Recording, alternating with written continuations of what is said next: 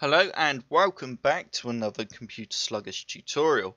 Today I'm going to show you how to change the background image on Kodi.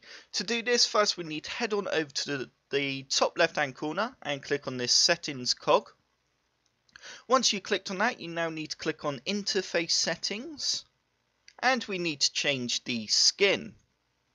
We need to change it to the Aeon Nox. If you've not got that option there, you can go get more and it'll be on the list here.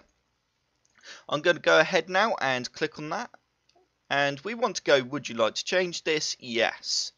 Right, you now need to click on configure skin. Once you've clicked on that, you need to now click on set up the Aeon Nox main menu. What we're going to do here basically is change the image for each section on Kodi.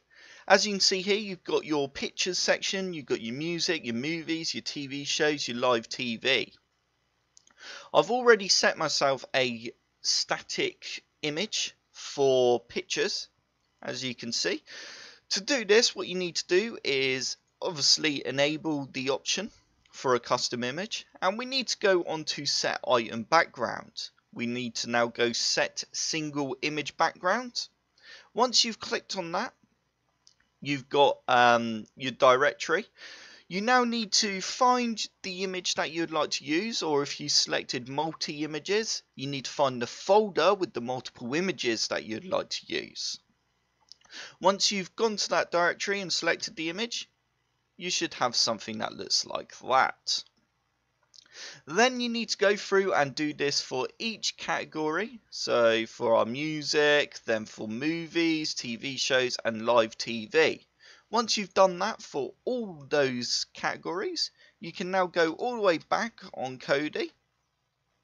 And if I scroll across to my pictures, wherever it is, there you go. As you can see, we've got an old image for a video that I did a few years ago. I say a few years ago, it's probably about a year ago actually. And that is it. That's how you change the background image on Kodi. I hope this tutorial helped. If it did, hit the like button below and subscribe for more computer sluggish tutorials.